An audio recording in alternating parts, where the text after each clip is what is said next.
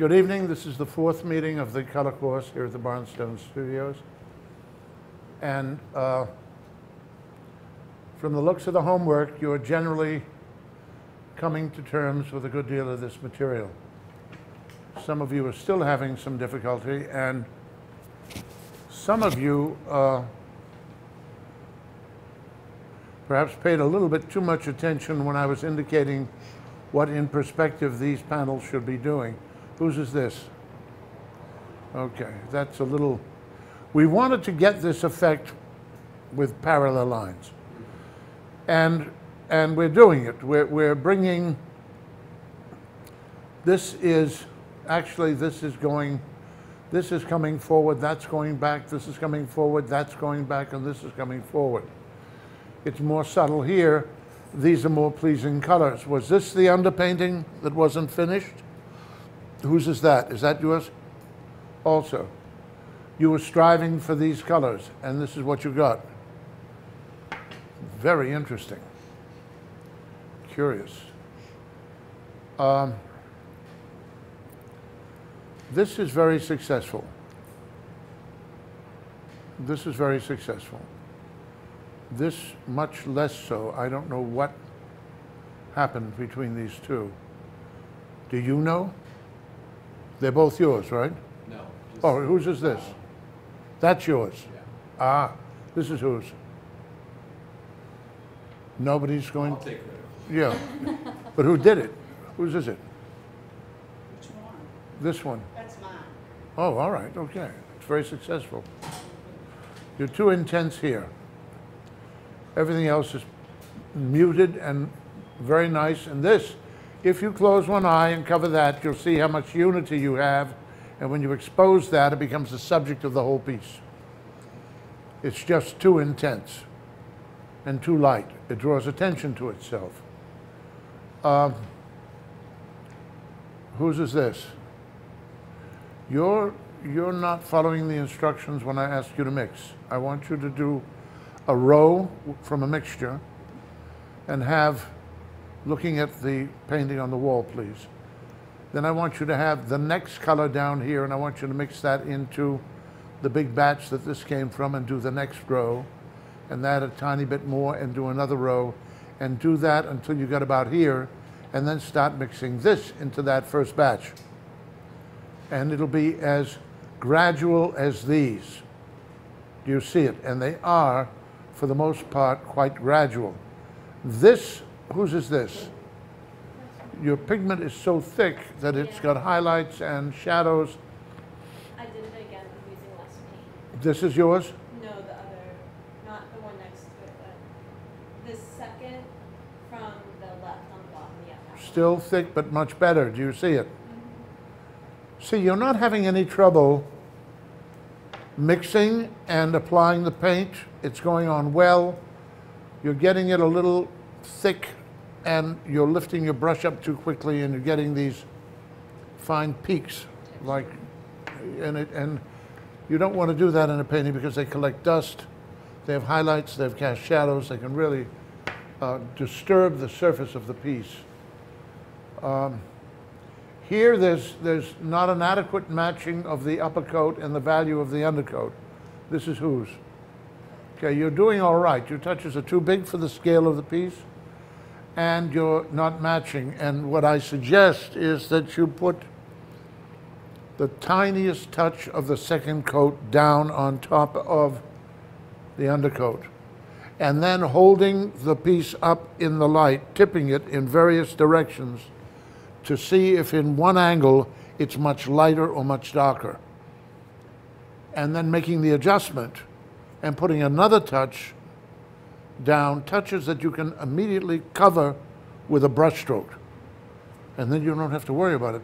And when you get them so that tipping and letting the light hit the canvas from different angles, and you can see it's identical or so close it doesn't matter, then you can paint. You would have found that this, if you'd done that, you would have been able to spare yourself this criticism. And it's a shame. It's a shame because it breaks it up terribly. This is whose? All right. Your colors are too intense. your values are way off. This is much too light.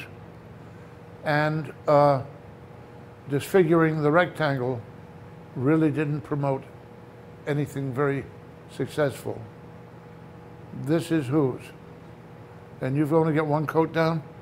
All right. This is whose? All right. It's very muted. You don't have any value change here that gives you a separation between this interior rectangle and the border. That's not very good, because part of what it is you should be doing is matching values. And if you can't develop a keen sense of value, you can't paint. Color's important, but I've had students who are colorblind. I had an Ed Moffat. Did I mention him earlier? I usually bring him up in the color course because he was the advertising manager for a little business called Bethlehem Steel. So he placed all the advertising for Bethlehem Steel, and when he retired, Time magazine gave him a retirement party and made a mock cover with him on it for the occasion, because of course he'd sent millions of dollars worth of advertising to these magazines. He was colorblind. And when he came to me, he said, I want to paint, and I know I'm colorblind. Can you help me? So I said, let's find out which colors you can't see well. And we discovered what they were, and they were all reds and oranges. And I said, well, let's not paint them. So we rigged Fletcher palettes that allowed him to leave those colors out, but to create their presence by emphasizing the split complementary opposite. And others could see those colors, even if he couldn't, and he was able to paint with me for about 20 years. And he really, really got enormous satisfaction out of something he thought was impossible for him to do. It was interesting, after he passed away, I visited his wife, and she was in tears that day, knowing that, you know, I was his old teacher. And I asked why she was so upset. She said, because I thought he was 65, and when he passed away, he was 85. I give him credit. I think that's quite an achievement, don't you? That's quite an achievement. Anyway, Ed was quite a character. But he was on Normandy with Eisenhower. So he was called the Little Colonel. He wasn't very tall for the rest of his life. Do any of you have any questions about this homework? Can you tell me again what I did wrong in mixing the colors? Is that one? This one. Yes. You did a couple of rows of paint, and then you added a whole bunch of paint to the mix, and you got a sudden change of value. So you added something to this mix that made it too dark. Then, throwing caution to the wind, you added something too light and got that change of value. Then, in a cavalier fashion, caring nothing for appearance, should I go on? I think I got it. You got it. Yeah, because you know, The idea is you add a little, and you get a subtle change. And by adding a little each time, what these people are doing is getting transitions that look as if they're airbrushed. There aren't any interruptions. Yours has a thumping tempo that theirs lacks. But we're not doing, you know, boogie woogie, huh? too much of that. Well, you're adding too much too quickly. And you're painting for a while and whistling and having a wonderful time, then you think, well, maybe I should add some more. So you take a spoonful and you dump it in, and you get the, look at how cleverly you jump from light to dark to light. I mean, well, anyway, you get the idea. You get the idea. Yeah, you want these transitions to be as delicate as can be, because let's say this were a sky, it wouldn't explain itself with these bands. It would be, you know, the sky above you is a blue, blue-violet, and as it gets down toward the horizon, it gets increasingly less intense. And compared to the way it started, it looks warm. And because it's going to end up next to a blue or blue-violet horizon, it's going to look yellow-orange. Because the blue-violets of that horizon, the violet's going to pull out their complementary opposites. You don't want sudden changes in the sky unless there are cloud formations or just that, some kind of a cloud formation that would alter it. And the more smoothly you can make this transition, the less the viewer of your painting is going to be drawn to clumsiness in paint application. You want it to be so subtle and so delicate, and I'll be showing slides repeatedly showing you ground planes, skies, tabletops, all of these transitional elements that are just like this assignment. I have a new assignment for you here, and the object now is to create a greater sense of atmosphere, space relationships, and tonight we're going to worry about warping a plane, twisting a plane. But these planes are supposed to be rectangles, and they are supposed to look as if they tip forward and tip back, and that was the assignment. And some of you did very, very well. Some of you had some obvious problems. Do you have any questions about anything we've discussed so far? Okay, yes. What would I have added to the blue-violet to get it to be a little grayer or a little less intense? All right, you're having a problem with language. You said less intense and brighter. Brighter usually means lighter value. Less intense means intensity. Let's keep them separate. Let's say we're using Fletcher's terminology. For color, he says temperature. For value, he uses the term value. That means light or dark on a scale of white to black with 7 values of gray in between. Intensity is the strength of the color. And we've seen that some colors right out of the tube have enormous staining power, and you can't use much of them because they'll overwhelm anything they're mixed with. The monastral colors, the phthalo colors are prime examples of how that ruins everything, useless. You use it, but you use it with enormous care. You're better off using emerald green, viridian, and Prussian blue than using phthalo blue or phthalo green. I mean, they're just extremely powerful. However, if you want to establish this value, you take a look at the instructions, and if it said a number 5 value, you mix a number 5 gray. Immediately, a number 5 gray. Then, if it's a blue-violet, and the code on the homework said blue-violet, number 5 value at middle-low intensity, all you're going to do is take a little of this raw blue-violet pigment, and you've mixed up this number 5 value over here, and you'll add the tiniest bit to it, and you will lift it from dead neutral to a slightly more intense color.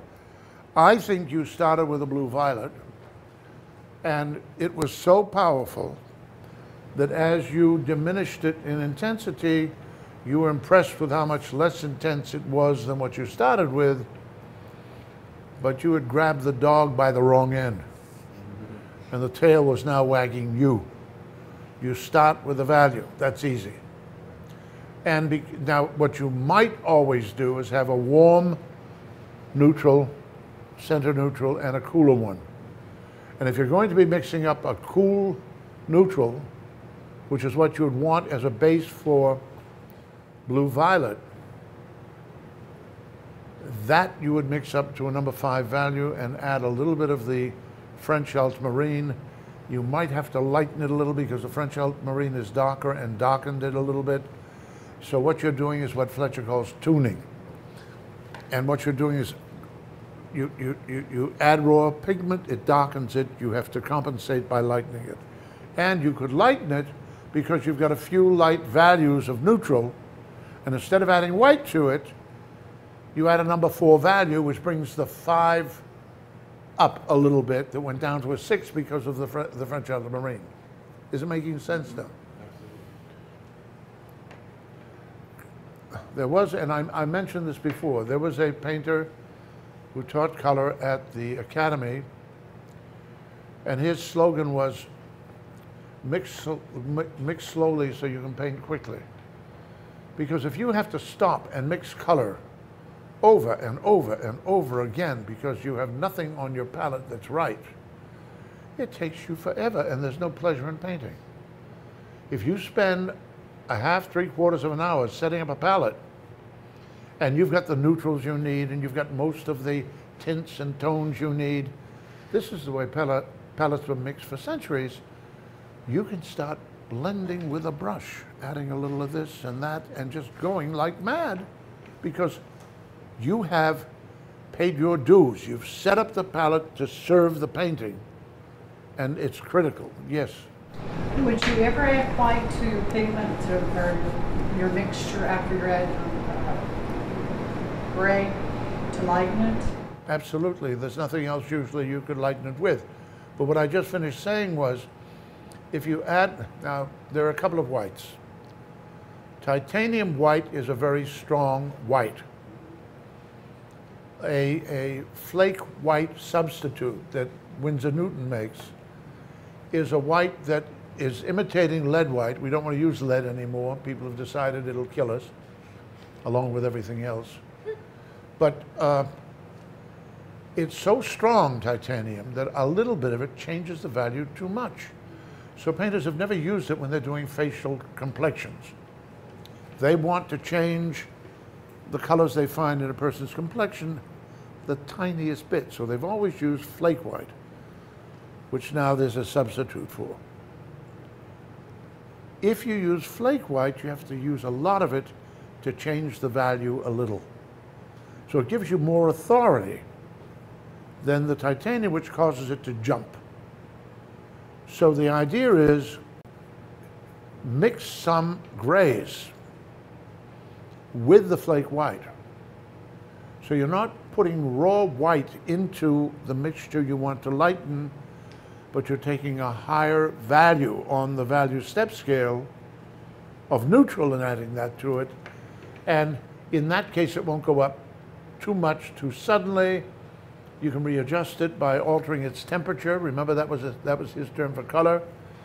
And you have control. But the idea is you set up your palette, you tune everything. And tonight we're going to set up a palette for this assignment. And this is in red, orange, green, blue, violet, which is what we're using. So I'm going to use it all the time for a while. So you, as I said, if you get used to one of these palettes, you've understood them all. But you really have an understanding of something. So you're going to tune your red, orange, your green, and your blue, violet. And your green will probably be Viridian. And if you think that's a bit too blue, you'll add the tiniest bit of maybe cadmium yellow to it. Okay, not much, but a tiny bit will bring it around. Your blue violet's okay right out of the tube. Your yellow will be yellow ochre with a bit of cadmium yellow added to it. The orange will be Prussian, will be, what am I saying? Will be burnt sienna with a little cadmium yellow added to it because burnt sienna is too low in intensity. Your red violet, you can use alizarin crimson. And if you use a blue, you'll use a Prussian blue. Remember, this is a middle intensity palette. We're not going to use extremely powerful colors. Yes? What was the red orange again? The red orange would be burnt sienna with the addition of cadmium orange, a little of it, to raise it in intensity because burnt sienna is just too much of a dull brown earth and it has no kick at all. The cadmium orange will bring it up. Yeah. Then I want you to mix a yellow at this point by mixing green and red-orange. I want a blue-violet and green mixed for a blue-green at this point. And if you mix blue-violet and red-orange, you're going to get a very low-intensity red-violet there. So when the color you want, see, this would be here, so you could mix it here by mixing this color with the neutral at that point, or you could mix this color with that to get it at that point. Do you understand it? So if you have 3 colors here and you've got your neutral, you might not come out here once in one of my assignments finding that, in fact, on that wall we have a whole bunch of central triangles, and most of the painting you see that you think is such powerful color is mixed in this zone. Nobody's mixing color out of a tube. There's a fellow by the name of Bratby in England. He was a kitchen sink painter. Nobody remembers him now, but he used to squeeze right out of the tube onto his canvases. And it looked like he did that, which wasn't very agreeable. Certainly, I didn't think so. So, let's look at some paintings, and I will ask you some questions about them. And I will discuss some of the things that these artists are doing. And then we will discuss today's assignment, and you'll go into the other room and you'll mix up the colors and you'll do a quick little sketch. Yes, Michael? For green, if you're using phthalo green, how would you? No, I didn't say. I said do not use phthalo green. That's all I have. So Oh. Well, what are we going to do about that? what would I have to add to make it respect?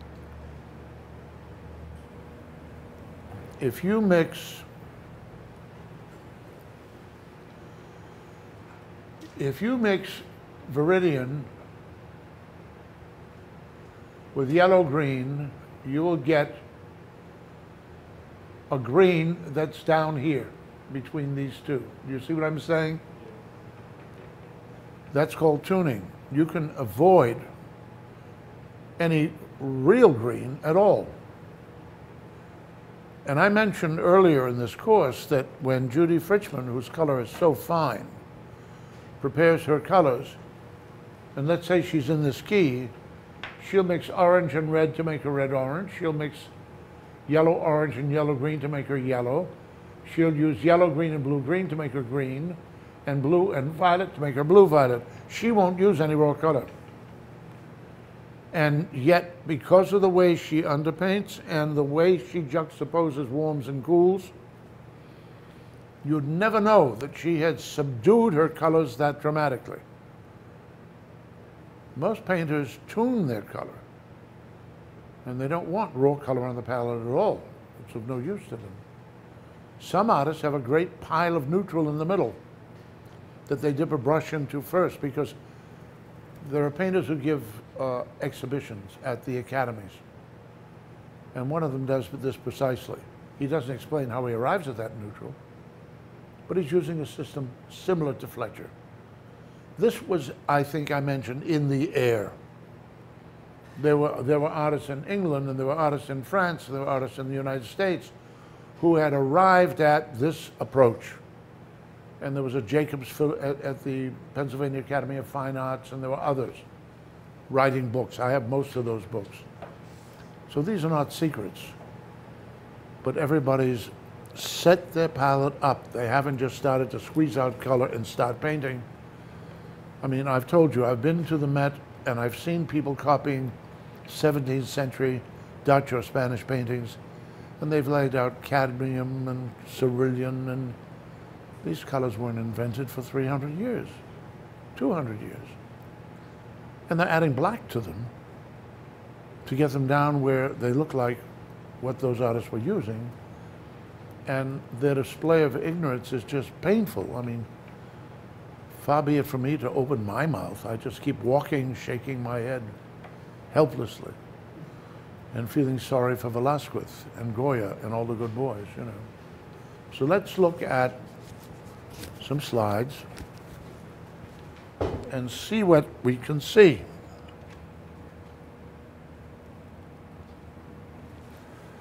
This is a still life by Pizarro. Pizarro was an old man when he met Cézanne and Monet and the others. And he came from the Caribbean. And he arrived in France. And he became a post-impressionist. And for a while, Cézanne studied with him and called Pizarro his master, because he learned a great deal about what Pizarro had discovered in the years before he met Cézanne. Can you see how everything has been neutralized to the point of there being not a single intense color in the whole piece? I mean, this is a red-orange. This beige is a yellow, very low intensity.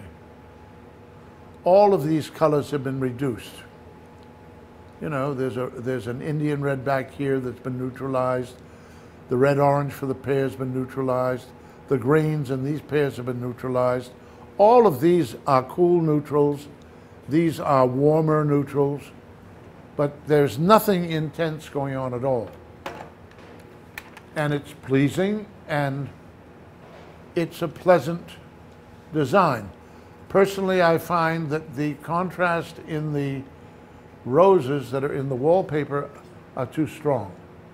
If you close one eye and you cover this and that, and you get used to what you're seeing, and then you expose them, I think you'll see they come off the background and they float. They don't stay on the wallpaper. Now, were they lighter and more neutral, they would step back.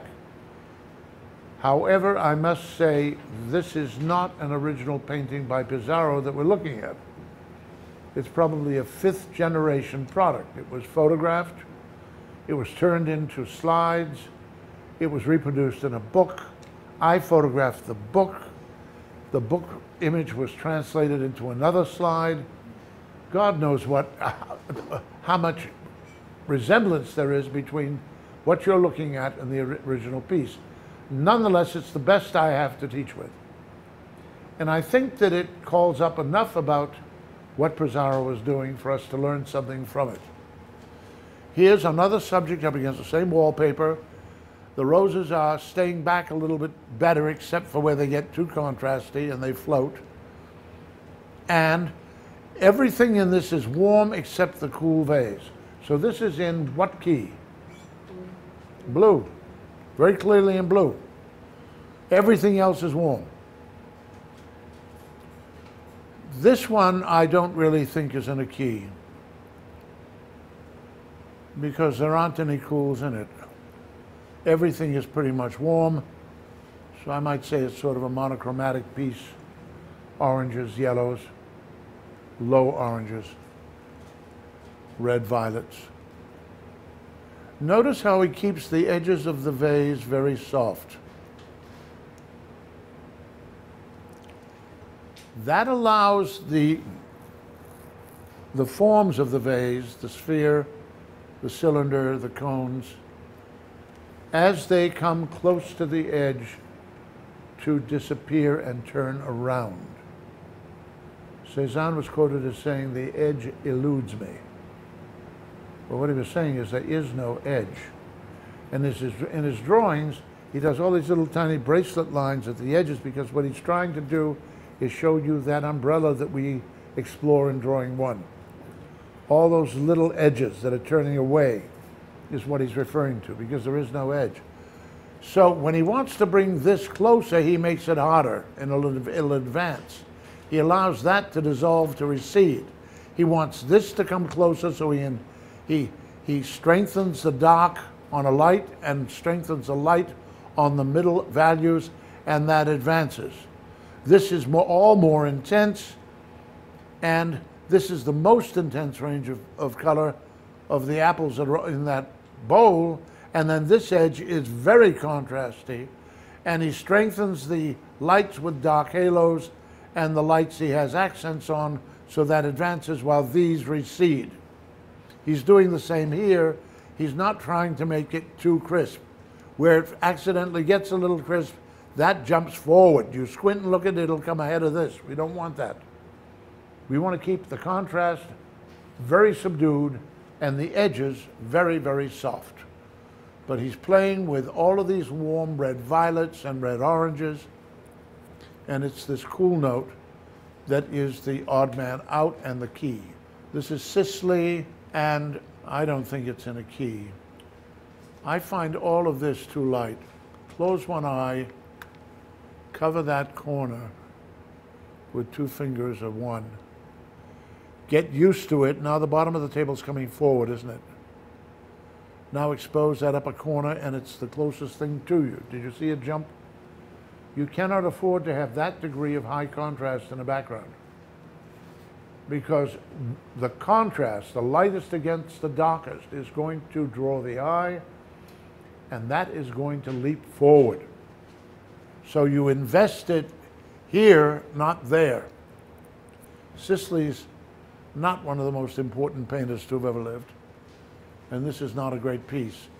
But this is the round table, and he's violated this principle of reducing intensity, temperature, and value contrast as you recede, and as a consequence, it is not very effective. This is a student work. It was done many, many years ago. And the student is working in the key of yellow-orange, green, and playing with some blue-greens over here. These are all green, yellow-green neutrals, and being very concerned about the way the light illuminates the spherical form, the core of the shadows here, the reflected lights here. The problem here is that the cast shadow is ill-drawn, too intense, and has too hard an edge. And what we needed here, and he didn't do it effectively, was this light halo which passes through the table to pass through the far side of this and throw this ahead of the shadow. This and that are the same value, so we lose form at that point. You're going to be asked to paint a couple of pieces of fruit here later in the semester. That's what we're working up to. So start thinking about the kinds of fruit you'd like to paint, and thinking about the kinds of colors you would like to incorporate into the scheme, and maybe going out and buying some very neutral papers that are used for pastels. Canson does some very lovely muted neutral colors that you could use as a ground plane and a background. So you start planning how you're going to arrange and light the piece. There's another student working, and it has more unity. You can see the degree of neutrality in all of this. Again, this is too contrasty, and it jumps forward. This one can live with because it is nearer. But the light halo should have continued through the edge of that shadow. But you can see these things are greatly reduced in intensity. This is much lighter. Again, very neutral. And the principles learned when we drew the sphere have been forgotten because this chops this up terribly, which is unfortunate. But the edges where these planes meet are soft. And again, this is too contrasty, so this is coming forward when you squint, and this is going back, which is exactly the reverse of what you want. You would have wanted this more intense than that, and it isn't. And you might have wanted this warmer, because warm colors tend to advance and cools recede. Not always, but it's worth keeping in mind. This is Ewan Uglo, and the title gives you some idea of his corny sense of humor, because there were a couple of pieces of fruit which rotted, staining the table, so his title is "Two Others Have Been There." They're now gone. They've been thrown away as they deteriorated. But he's not as interested in developing the third dimension as I will ask you to be, but he has used these bracelet lines, which would be reminiscent of the umbrella from the sphere, to suggest the third dimension and a hemispherical form. This is Uglo again. You can see his golden sections, touches. He always leaves ample evidence of his grid.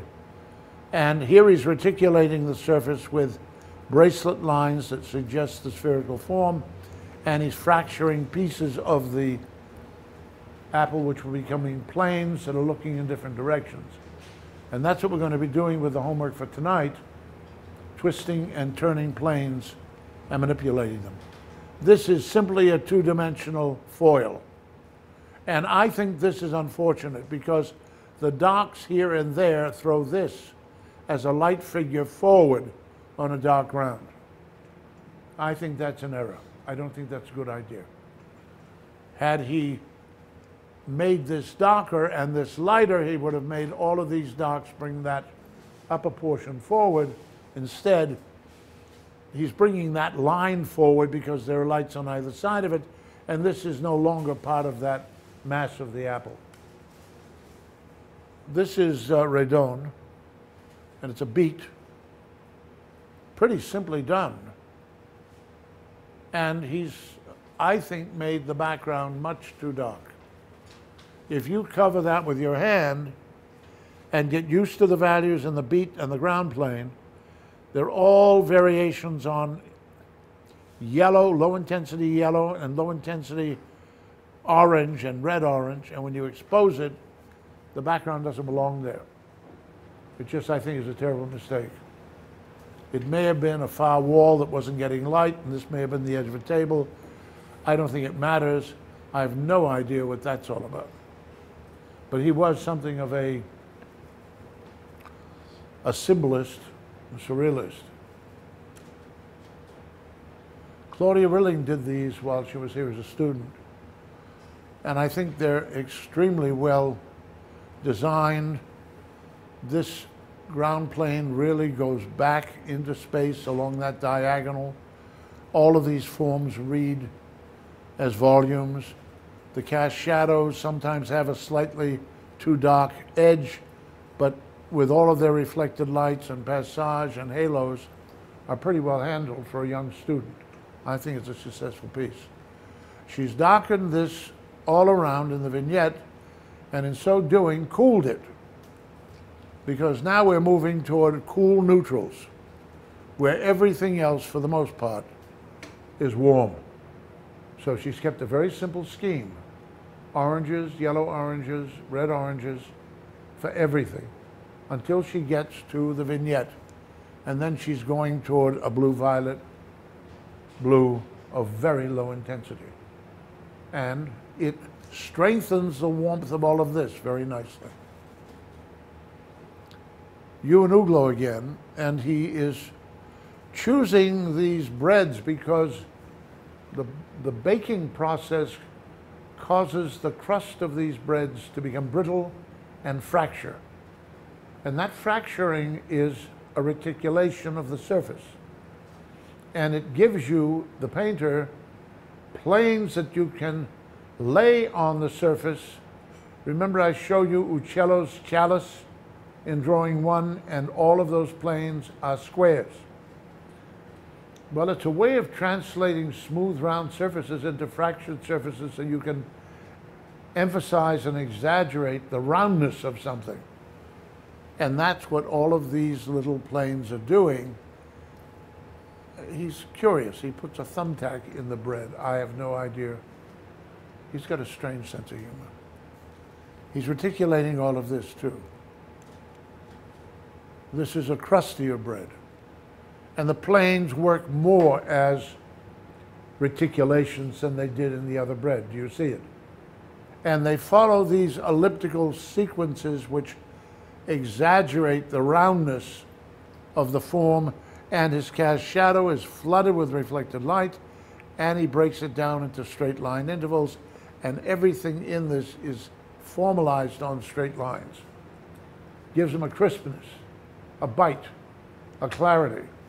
And again, he's showing you all the horizontal intervals from his golden section grid, and there are other point-to-point relationships that suggest that he's showing you some of the verticals from that grid as well. This clearly is a remnant of the underpainting in the drawing. He's clever. He's working in this oval. He's stacking up objects, overlapping them, playing with the circular form of this greenery, the piece of fruit in that jar, this one, the box behind it, the tabletop, the flat wall. These are residual marks from previous paintings because he always puts the golden section grid behind his models and behind his subjects. But these are all warm. And I'm sure that this is a very muted blue-violet, and it's in the key of blue-violet. Can you see that from where you are? Very tasteful, very controlled, very easy to live with, and really very, very nicely done. He likes this idea. I think he loses, these colors are too close to the color of the background, so he loses that vase, but it's secondary orange, violet. There is no green, but it's going in that direction. It's amazing. He doesn't do anything in a detailed way, but it's very effective always. And this is a dead duck. And you don't get much deader if you're a duck than this dead duck. But he's done a beautiful job with the arabesque. And the colors are analogous. They're close to each other on the wheel. Again, he's getting very pretty color. Very livable color. And none of it is intense. All of it's been reduced. Do you see it? Nothing is out of the tube. Here's a simple landscape. He goes, or went, he's passed away. He went summers to Italy and he painted landscape when he was there. And this is a view of a bay.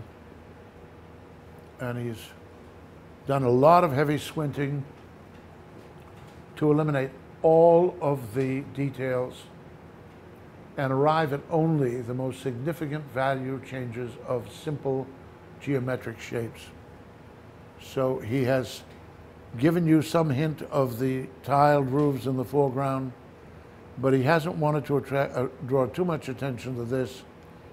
He's invested his major contrast at this point. That chimney brings it forward, but these are all yellows and yellow oranges. Do you see it? There are no cool colors. So it's all analogous. It's all on one side of the wheel. It's all very unified. Here he's playing warms and cools. He's playing a light figure on a dark ground and a dark figure on a light ground. So this is counterchange, and this is a middle value. And it's not as successful as the others. It's a bit garish, and it doesn't have much. Well, the sun is setting, I would have thought, and it's late in the afternoon, and the sun is ripping across this church. But I wonder why it's not on this wall. The colors are good. These greens are delicious. But you see how neutralized they are. Very neutral. So, Jan, you start with a neutral, not with a color. Got it? Mm-hmm. This is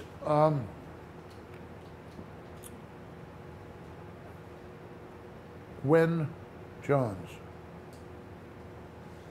There was an Augustus Johns, John, who was a very famous romantic member of the Chelsea School in London during the early 20th century, and his sister went to Paris. She was really a very much better painter than he. Again, I think she had an affair with Rodin, but she was really very, very good, and she's somebody I have the greatest admiration for. And she and Helena Schreffbeck are terribly ignored. They're two female painters who I think have been overlooked and ignored, and it's a shame. But she is in her room, a garret in Paris. I think she sold well. I think she was pretty successful during her time as a painter. And she's working on a raw canvas without much in the way of an underpainting. I think this could be considered a rough sketch, but she's obviously a tea drinker, and in front of her fireplace, which probably has a gas grill that you have to put money into to warm yourself in the wintertime. I lived in Paris for a few years, and I lived in England for 10 years. The shillings I dumped into my gas meter were considerable. But I think she's looking with some affection at this corner where she sits and reads and takes the sun, because this is a similar corner in her room. And I suspect she has what's called a bed sit, with a sink and a toilet in a corner, or she may share it with everybody on that floor. And the sun's pouring in, and her umbrella's there, her wicker chair, and it looks like she's thrown a shawl over the arm. And this is an affectionate look at a corner of her brightly lit room, which she must obviously feel a great deal of regard and affection for. The drama of that diagonal, the fact that everything is warm and ranges of yellows and oranges except for that very neutral blue-violet bit of cloth, is stunning. This in the shadows getting cool. Do you see it? That's real control, real economy, and bold shapes and directions running through the whole. It's good. I like her work very much. This is very high key. Can you see what would happen if you're working with values that are just a little bit darker than white, neutrals, and you're adding the tiniest bit of blue to them? Blue violets, red oranges, yellows, yellow orange. This is high key, low intensity, no hard contrast, flooded with light, absolutely flooded with light. Very successful, very delicate. But what control, eh? And again, these measured vertical intervals running through the whole, the horizontal intervals running through, the way she's using the center to locate the teapot. It looks like a root phi rectangle. She's good. 1920, they speculate. She has a friend come and sit for a portrait. That wicker chair is there again. The color is richer, more intense, but not raw.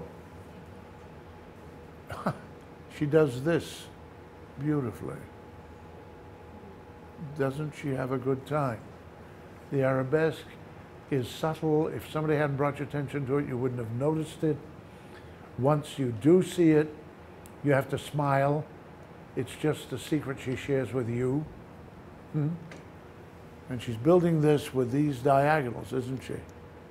She's running them all the way through. Really very good. Look at how muted these violets are. Look at how much paint gets put on, meaning that she has to keep adjusting and overpainting and scraping and correcting. This didn't come easily. It's a challenge. It's a broader range of values, intensities, and color. And with all of these yellows and yellow oranges, she's in a violet, blue-violet key. Would you agree?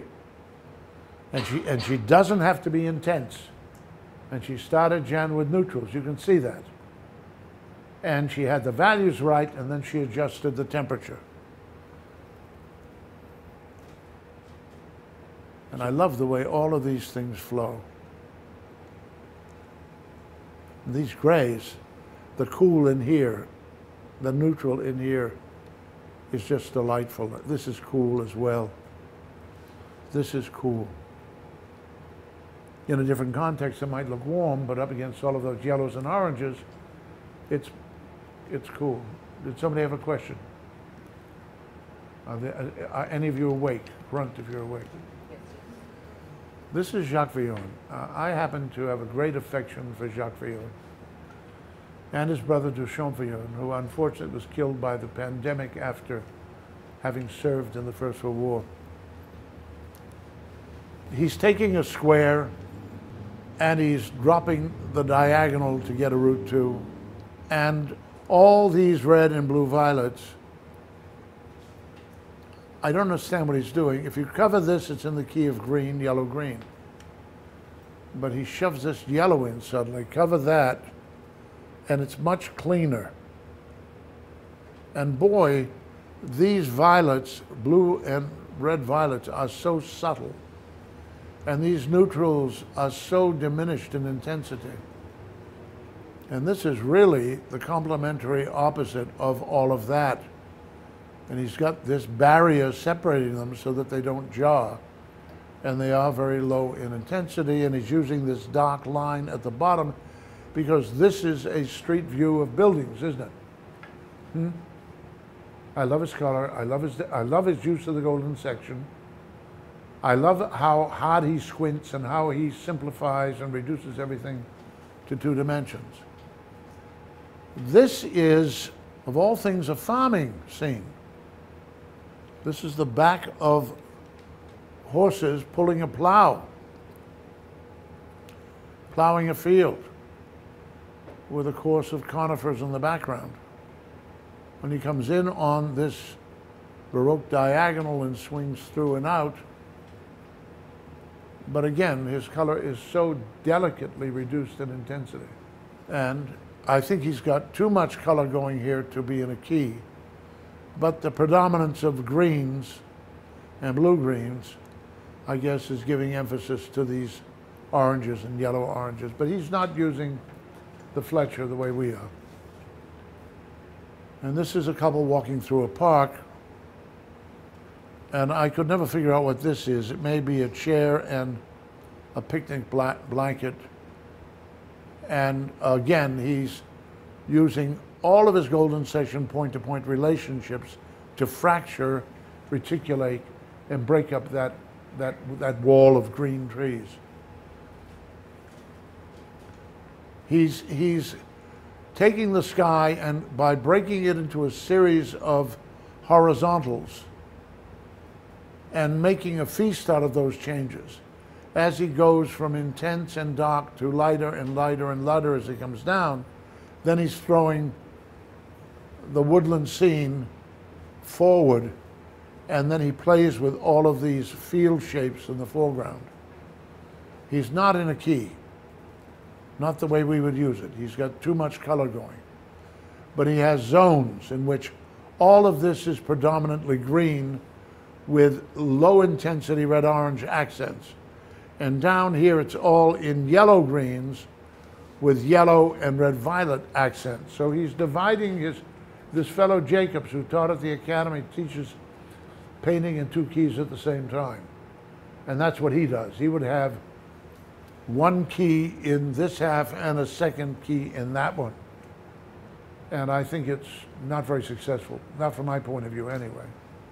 And unfortunately, the illustrations he uses in the book I have of his lecture are by his friends who are third-rate illustrators, which doesn't help his case. This is Jacques Villon doing a self-portrait. And boy, when I was a young student, this guy, in my view, is God. I was so enthralled with everything he did and the way he used the section, the way he fractured color. I think he's very good. I don't know if you can see it, but what he's doing is he's saying, I want to animate my face. I want to animate the painting. So what I'm going to do is I'm going to turn everything into a cone or a pyramid.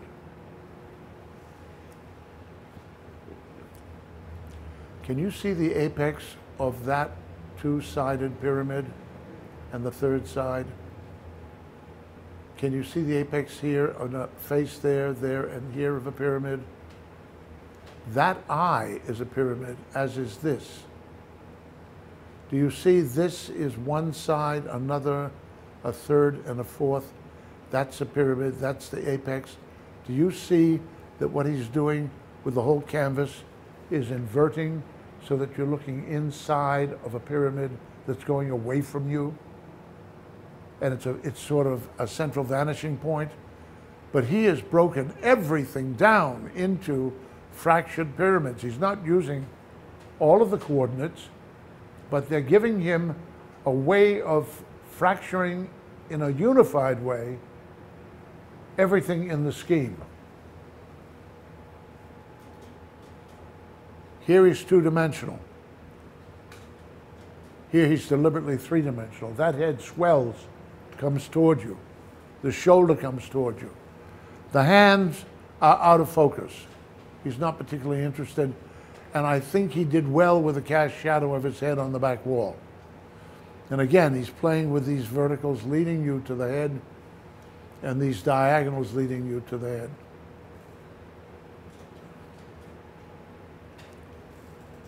Christopher Parrott had done a portrait of Claudia Rilling when she sat for the portrait class.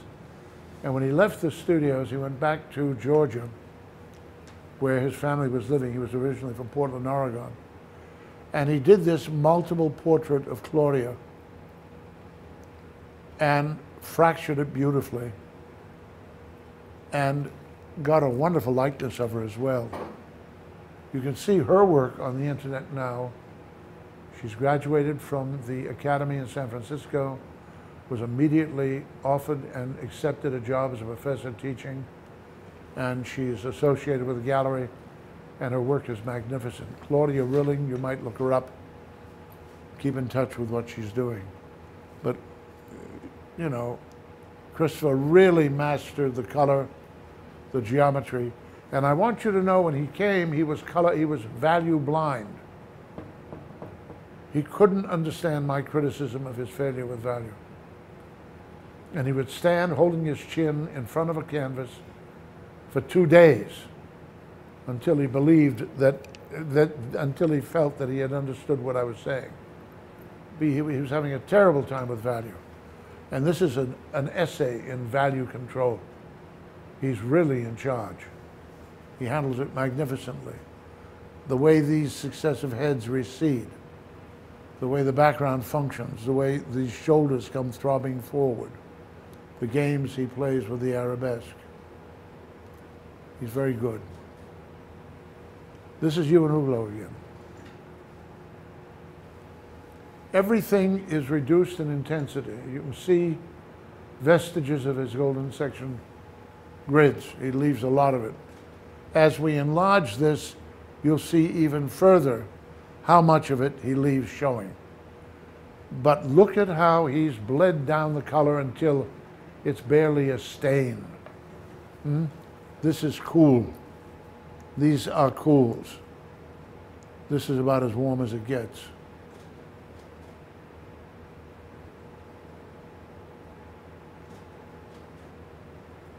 Everything is formalized. Everything is broken down into straight lines. You can take all of these and see the coincidences as they course through the whole figure. You lay the calipers on, you can see how he found those divisions with his 5 calipers. And here he's got a very strong image of the model sitting on this stool in front of a dark background. And he paints his backgrounds and integrates them into the paintings. The drawing of the feet and arms is, I think, superb. Here he reticulates the pelvis, the feet, the crossed arms over the chest, the neutrals that he's playing with in the foreground. He's very good. Very good indeed. Strong form, reticulation. Remember, he's the one who reticulated the breads and their crustiness. He's right in charge of everything. And here's a game where he's playing parallel intervals coming across. He's running this from a radius. I guess this is coming from a radius. This is coming from some point. There it is. They're very dramatic. Very dramatic. This, I think, is extremely successful, except for what? What is it I'm going to, two things that I'm going to quarrel with, yes. At the foot of the bedclothes disappear and are attached to the wall. This? No, the light, the wall. The buttons. There you go. These two things This- are like all in one, and you Right. can't tell where one starts to one ends. Right. And that this black here. It's terrible, the crack in the wall. awful. Yeah, it's a shame. He always has a moment of manifest bad taste or poor sense of humor. I would argue that the way that cuts is all right, because this relationship defines it. But I think you're right. I think you're right. But it's really beautiful the way the head recedes into the shadows. Yeah. Oh no. That's really beautiful. Right. And the structure of the pelvis is very good. And the shadow side of the foot is clever too. Nice transition from knee to calf to ankle. This is called the diagonal. And it's in a root 2. And it's a diagonal of the root 2. And if you've been in my classes for any length of time, you've heard me say that this modeled for it for 7 years.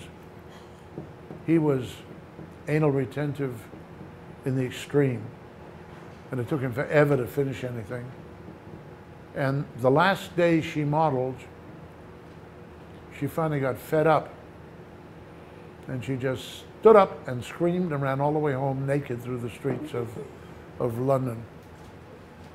But you can see all of the golden section grids and relationships and value changes and the muted color, which is what we're talking about. And there's this little wiggling of the toe, which is kind of cute, considering she had to hold that for 7 years. So, my argument now is that color in painting, in the hands of almost anyone who knows anything about mixing color, is terribly reduced in intensity and never raw. Even those artists like the Fauves, who are famous for their powerful color, elaborately mix their color and reduce their intensities. I have books on the Fauves in the library, as a group and as individual painters. I don't think it was a very important moment in the history of art. It was very short-lived. Matisse, Flamenco, and others got together. They were so besotted with color theory that they wanted to push everything to an extreme. They didn't really do any finished paintings, in my view. They were mostly sketches and experiments. And I think that they were helpful to painters who followed them. But things were breaking up at that time. And when you get Impressionism, you get Romanticism, you get Romanticism, Realism, Impressionism, Post-Impressionism, Vorticism, Futurism, Dada, Up, Pop, Bing, Bang. Things are changing this fast. You know you're living through a period of extreme chaos. And when you blend in things like the First and the Second World War, that huge pandemic which killed millions and millions of people, Freud screaming, God is dead, you can understand with Freud, Sheila, Klimt coming out of Austria, people were confused. The world was confused. We'd lost our bearings. Nothing made much sense. More millions of people had been killed by Hitler and Mao Zedong than anyone ever dared consider destroying. And Stalin was in there. He was killing everybody as well. I don't know how the American communists remained faithful to Stalin as the reports of all of that slaughter came in. I mean, it was terrible. What a thing to live through. And most of us came later, when things were fairly settled, in a time of Eisenhower in the 50s, And things were quite quiet for a little bit. You know, we had a Cold War, but it was quieter than it had been. So things really did get terribly disturbed. I'm going to suggest that we take a minute's break, stretch, come back, and then I will give you your assignment, and I'll ask you to do a quick sketch of this before you leave. You did bring your paints? Good. Let's take 5. Thank you. All right, we're back. It's still Wednesday, still color 1, and it's still the 4th lecture. In front of you, you have an assignment. And it's got an underpainting at the bottom and an overpainting, or the final coat, above it. I'm going to suggest that you do a full value study for the first coat. Get everything working in value. There's a great deal that has to be done to make this work. And I'm going to do a value study on the blackboard to show you what it is you're expected to do. What we have is a 2.5 keynote. Thank you. The lightest value in the whole scheme is going to be placed up against a few of the very darkest values.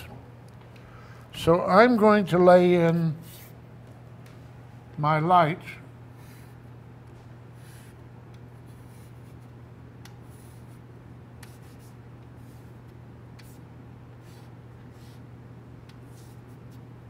and there are some things that we can do in the underpainting to guarantee that in the final coat we'll have placed emphasis where we want it. And one of the things that we can do right off the bat is come in and lightly define the edges. And then we can soften it. But what we've initially done is made it more contrasty at the edges. I refer to this as edge painting. Then we're coming in and we're going to have a number 6 value.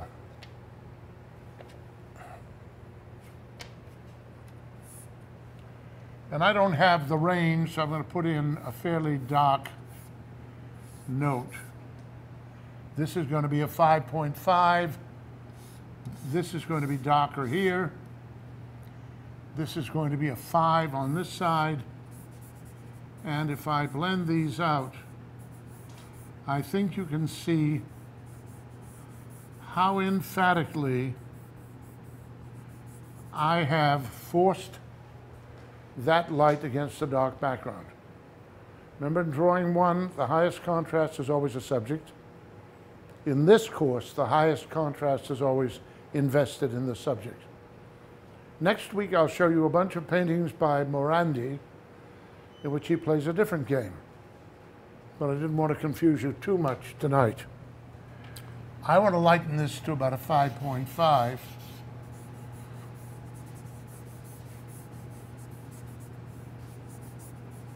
I still want to keep the dark up against this edge. I can get a little dark, a little lighter over here. And I'm going to get a good deal lighter as I come down here.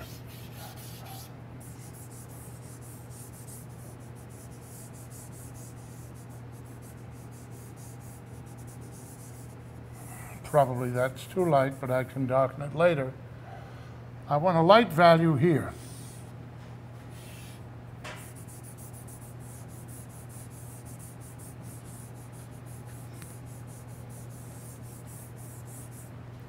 Because I want to bring this edge ahead of this frame behind it. And since this is going to be a 5.5, I can afford to give this a dark halo.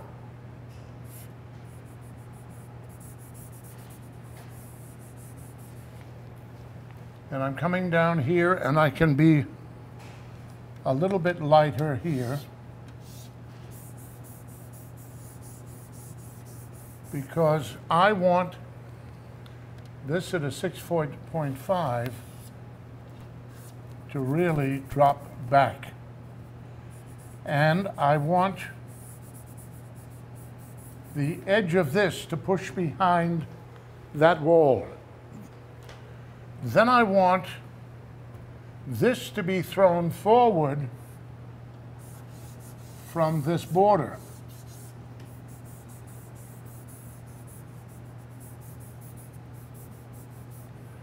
And I want this to be extremely dark. And it's a void, as will be this shortly, and that.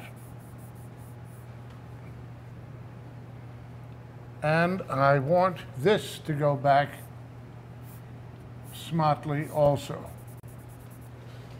And I want this to have a halo passing through that, and this, and I want this to be pushed back. So this and that are tucked behind the frame, and these two are coming forward, and I'm saying they're both a number 4 value. And I'll exaggerate this a little bit just for effect, so you've got some idea of what the game is. And I want this to get a little bit lighter in here and lighter along here. Filthy job, this. Somebody's got to do it.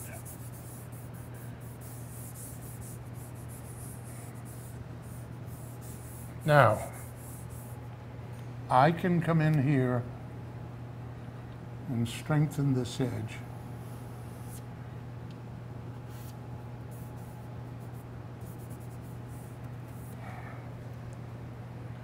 I can strengthen that to bring this forward.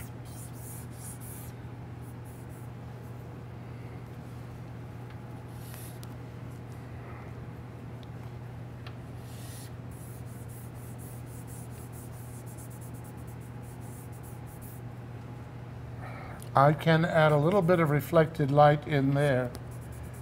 It will help that to look less like a hole in the canvas, the final piece. Black means, you know, I think it was Ansel Adams, the photographer, said there's never a pure black in a photograph unless it's a keyhole opening into an unlit room, which is unlikely. So we never use blacks or whites in painting or photography.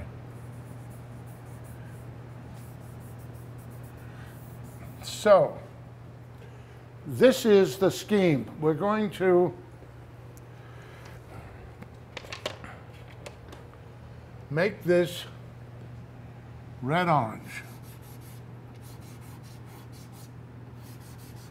So this is more orange than red.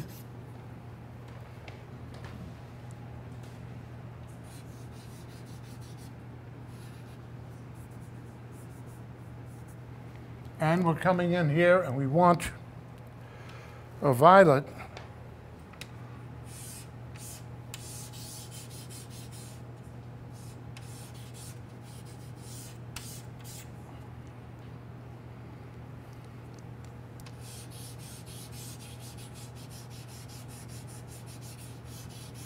And the blue that I'm bringing in should start kicking that orange. Is it doing it? Should be. We can come in for a blue-green in here. This might be too light. It'll work. And we're going to go to a blue, something bluer here. And I want to, these chalks don't give me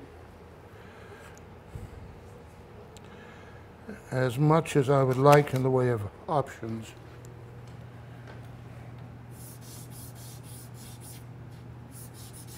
That should kick it. It did, didn't it? And we could brighten this a little bit too. And if I put a blue line there and here, you see what that does? That's the edge painting. Remember, I lightened it before, now I'm intensifying the blue. So this is what I want you to do. We're going to come in with a violet.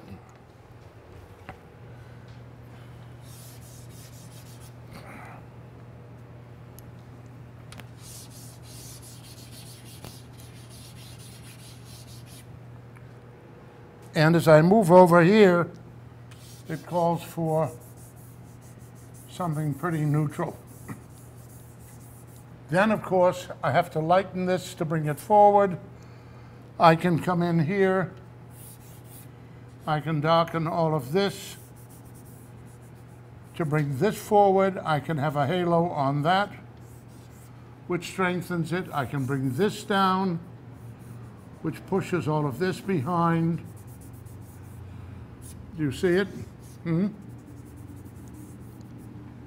Is it starting to work? So that's what we want to do. We want to have a warped plane which comes ahead of the background in the upper right and lower left and tucks behind that frame at the lower right and upper left. And then if we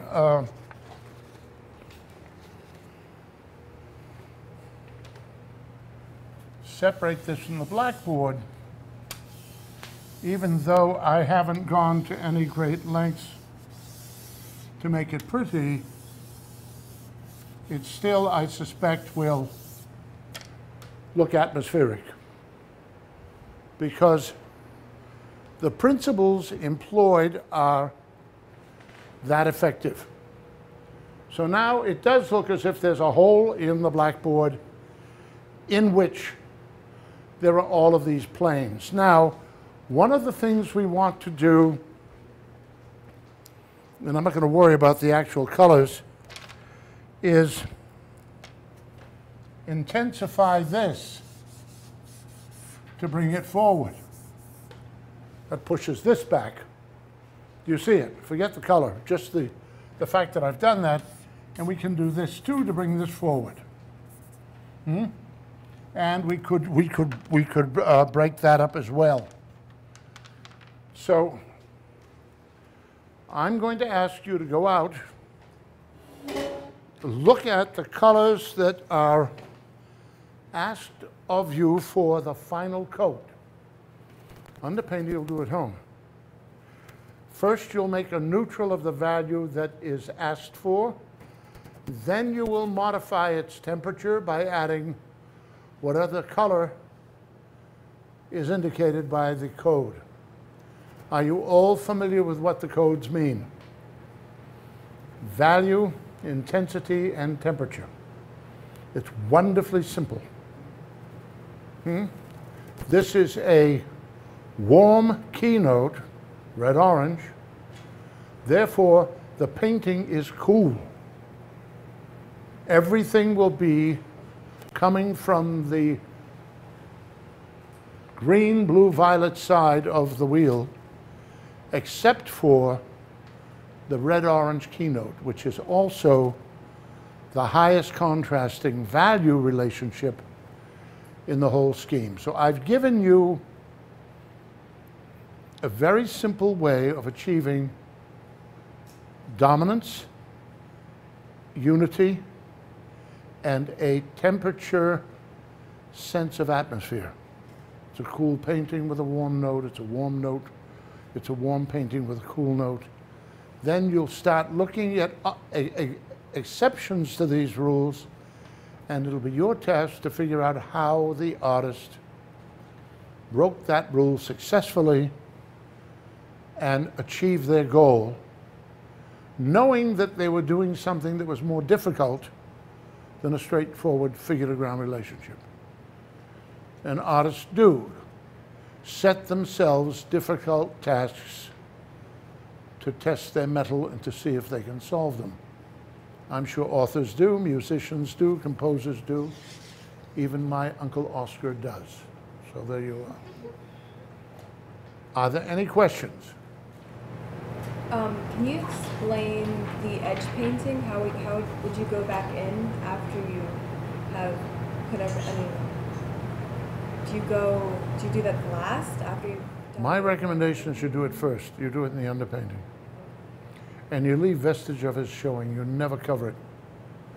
And in that way, it won't become too aggressive.